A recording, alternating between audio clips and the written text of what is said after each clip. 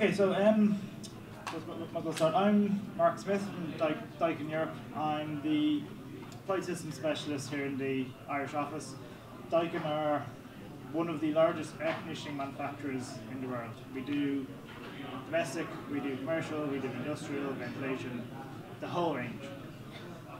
For this presentation, what I'm going to focus on is heat recovery for chiller systems. Basically, trying to get some of the energy back that you put into it. Okay? So, as part of Daikin, we always aim for three major things as part of your interaction with us. Support, optimal condition of the equipment, optimal performance. Basically, we acknowledge that physical equipment that we sell is only a small part of the experience. This type of equipment, it's an investment, normally has a lifetime, 15, 20 years, so you need to look after it, get the most out of it. They can use a lot of power, they can use a lot of power compared to the rest of the rest of the uses because they're generally process critical. Okay? For this, I'm going to focus on the optimal performance of the systems. Basically, that's not just the performance that's claimed at the time of manufacture, that's the whole life of the system. When you take into account things change on site, that the requirements change.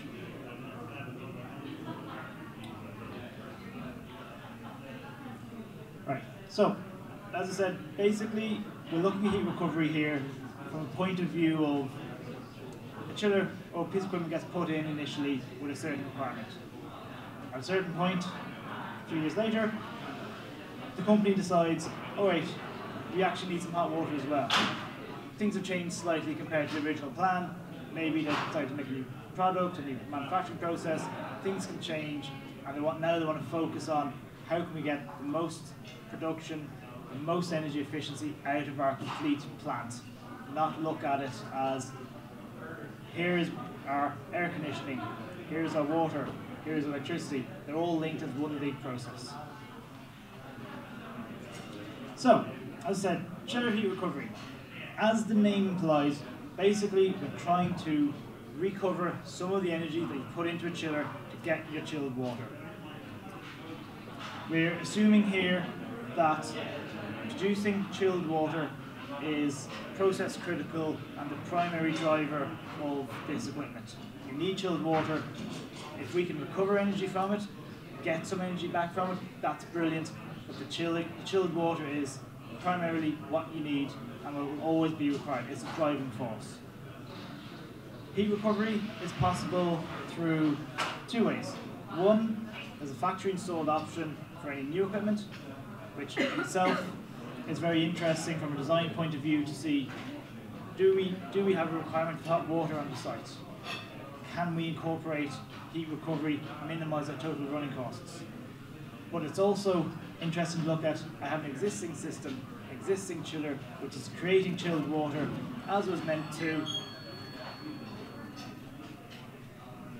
And so it's producing chilled water as was meant to, but all of a sudden we decided, actually, we also need hot water somewhere else in the plant at the same time. Maybe a different process, could be a different product that's being made, it could just be for general utilities.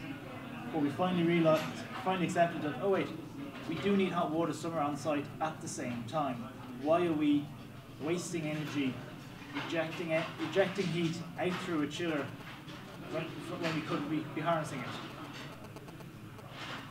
So, if we look now, who is likely to want heat recovery? Basically it comes down to a lot of people. If you take sports and leisure, you have a gym. Gyms are very hot, you cool them a lot. Take the energy out of there, why eject it out into the atmosphere through your chiller? Recover it, because at the same time as a gym needing cooling, it also needs hot water. So you have a simultaneous demand for heating and cooling. Same thing, apartments and collective housing. Less of an issue here in Ireland, but as a general idea, a lot of the time, some places need to be cooled, but you also need hot water in the apartment. You also need showers, so why not recover the energy? Don't spend money cooling one place and spend more money heating another thing.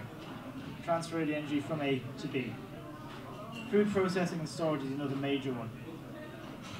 A lot of food processing procedures involve cooling down the product at the end, chilling them. So you're using cold water in some form to chill a product or chill a process.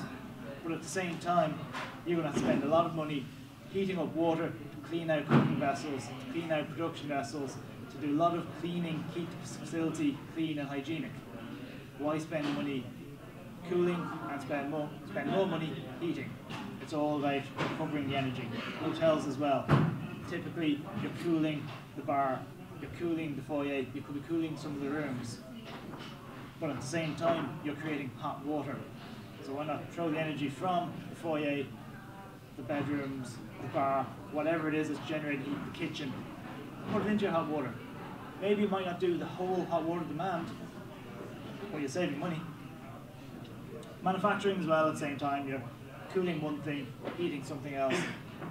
You can see the theme that's coming here. Quite a lot of places that you might not think of, they need hot water, they also need to cool at the same time. So don't spend money doing the two activities, transfer from one to the other. As a basic idea, okay? Heat recovery is, as it sounds, recovering energy. Always, the primary driver is, I need to cool place A. Be it a process, be it a room, whatever, but you always need cooling. That's your primary driver. Traditionally, you'd be cooling the water, and you take the energy, you eject it out through the fans of the machine, out into the atmosphere, and c'est la vie. You lost the energy, that's what happened. What I'm talking about here is you still have all your cooling, but instead of transferring the energy out into the air and losing it, put it into a hot water loop. Typically you can get 40, 45 degree hot water out of it. And you're talking about recovering about 80, maybe 85% of the total energy you put into the system, you can get out of the system. The exact operating conditions will determine exactly how much you get out, but typical values 80, 85%.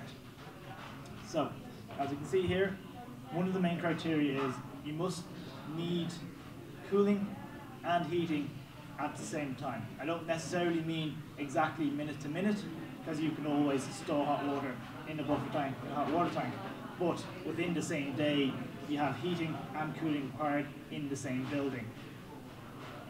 You also need to have enough hot water requirement to justify it, because I won't lie, it's an expensive option.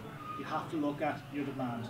If you have a huge cooling demand and a tiny little hot water demand, maybe it's not worth it. But if your hot water demand is big enough compared to your cooling demand, it can well pay back. I have examples later on. Okay, so again, as I said, where would you use the hot water? Hot water isn't necessarily just for the sinks in the bathroom, for a shower, if you're in a factory. It could be for the fresh air in your building. It could be being heated in an air handling unit. Why not use it there? You could need it for sanitary hot water, so for the kitchen, for your showers, for under your sink. It's all hot water. If you have a swimming pool, an extreme example, but hey, some people have swimming pools. Also, you can also remember, yes, we're getting 45 degree hot water. Your process may need 80 degree hot water, but you can use this water, the chiller, to preheat and minimize the load on your traditional heating system. Just use the energy some way. You may need to supplement it, you may need to top it up, but it's all reduction in running costs. You may just minimize running time on existing systems. Okay. Why to do it? Just have some concrete examples here of figures for you, okay? If we look at this particular chiller, it's a basic entry-level 500 kilowatt air-cooled chiller. Fairly typical for process cooling applications in Ireland, okay? You'd get 494 kilowatts cooling out of this machine, okay? To do that, you need to put in 189 kilowatts of electrical power input, and the machine is rejecting through the fans 683 kilowatts of heat. So basically, all the energy that went into it has to go out of it, goes out in heat. Traditionally, it was a case of, well, this is what happens, this is what the machine does, takes energy from point A, puts it into point B happens to be the atmosphere. Okay? The efficiency of this particular machine, remember this is a basic entry-level machine, is your cooling capacity divided by your power input, in this case 2.62. So it's fairly decent, but again, it's an entry level, it's not top of the range or anything. Now, if we took the exact same machine and put a heat recovery option into it, you would still get, 473 kilowatts of cooling capacity out of it. You've got 191 kilowatts of power input into it, but now we're only rejecting into the atmosphere 104 kilowatts of heat, because we're taking out 560 kilowatts of hot water. So the total amount of energy is still the same, we're just redirecting some of the energy into a useful point. In this case, we're talking about 45 degree, this example side, we're talking about 40 degree hot water, but typically we can go 40 degree, 45 degree, 55 degree, up to 55 degree hot water. The point is, now we have 560 kilowatts of heating capacity of hot water in a useful medium, because you can use hot water in many places in your facility. If we look at the raw figures, the chiller efficiency, so the physical mechanical efficiency, has actually gone down to 2.47, but we've got 560 kilowatts worth of useful hot water. Again, I come back to the point, this is a very, very useful option when you have a demand for hot water. The hot water demand is one of your key drivers here. You must be able to use the energy. Okay? This is where I actually make some modifications. The additional cost of this sort of option, and this is the financial cost, it's about 20% of the cost of the chiller. So depending on the chiller, obviously the size of the heat recovery option changes, so the cost changes, but you're talking approximately 20% additional capital investment to get this back. So it's not something that you do lightly. You do need to do an analysis to see will you get to pay back. Okay, I have some figures now for you. Just before that, just an idea of how it works. On the left there, you've got typical piping system. So you've basically got two heat exchangers, a compressor, and expansion valve on the left.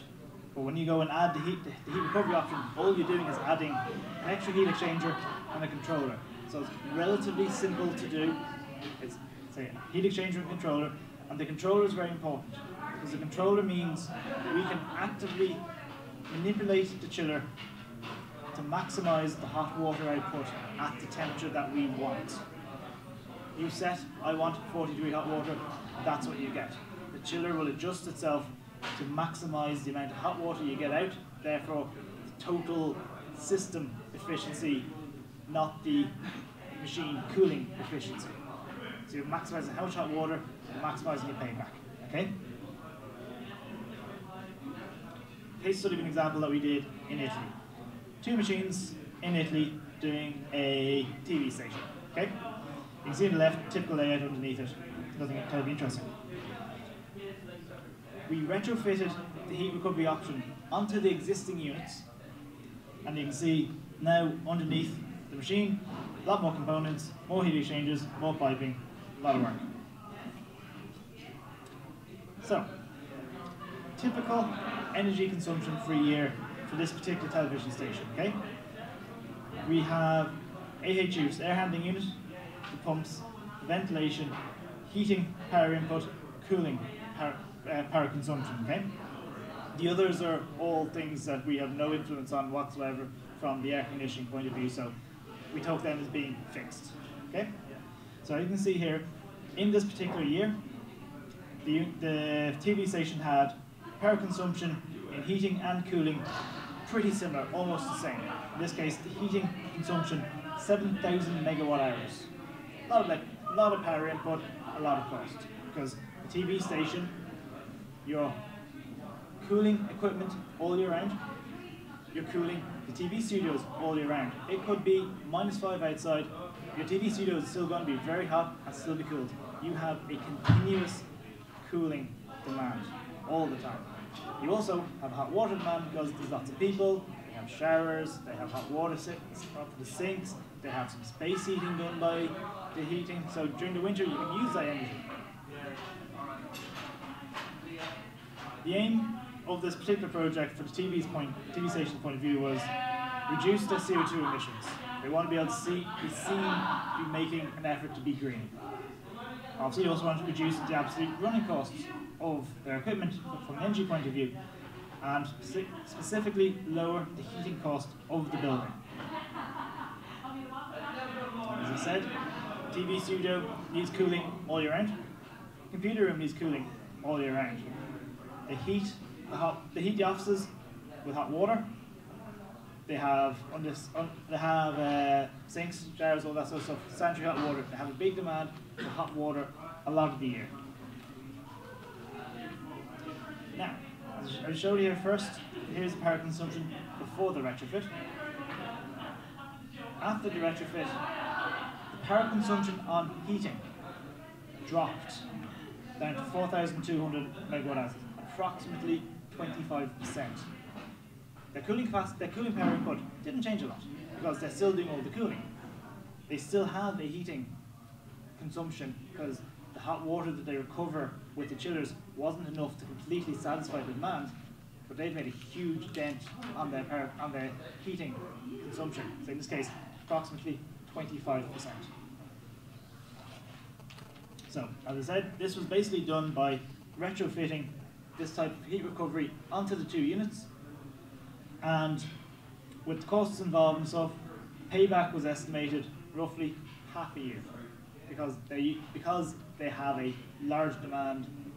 Their run times are quite long. They're basically running 24/7. Their payback's going to be a lot shorter than if it was a office only running 9 to 5 with minimum run hours. This is a pretty nice example, but you can see payback is very, very reasonable and very appropriate when you have the application. Give you an idea here, the types of equipment that can be retrofitted, so existing systems out there. So we've got a range of units, different sizes. The names of them are not relevant. The point being, they range from about 300 odd kilowatts up to the biggest unit we did. So larger scale process applications. So 300 kilowatts up approximately.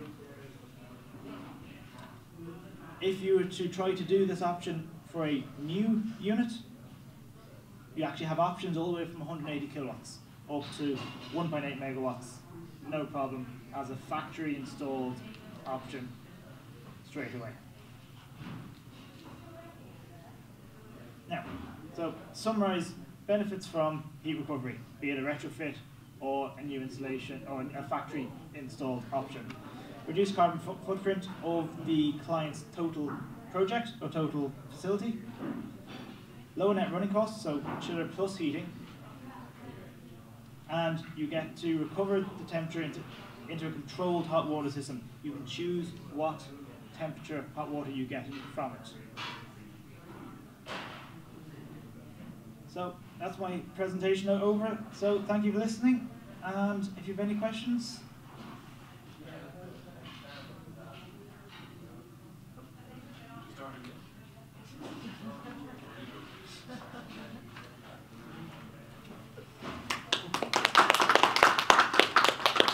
And if you did miss